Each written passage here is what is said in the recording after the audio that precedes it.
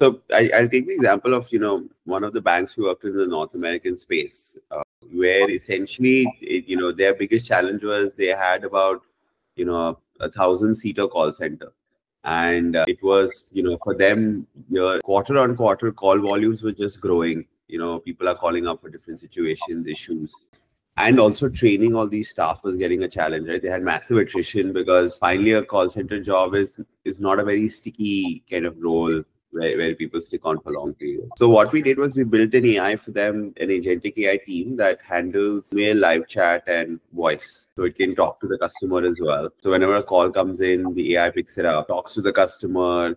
It can even do a lot of transactional stuff like why did my transaction fail, block my credit card, check my account balance, reset my password. And then if the AI can't handle that request, will kind of hand it over to human. And with that, what they've seen is like some of their volumes actually doubled, right? Their email volumes, their chat volumes doubled over the last year just because of the digital push that they were doing. But their SLA was roughly like, which is the SLA was to respond to the customer within an hour. They were at 49%. And imagine they moved to double volumes and their SLA hit 100%, which is all customers always responded to properly within 1 hour.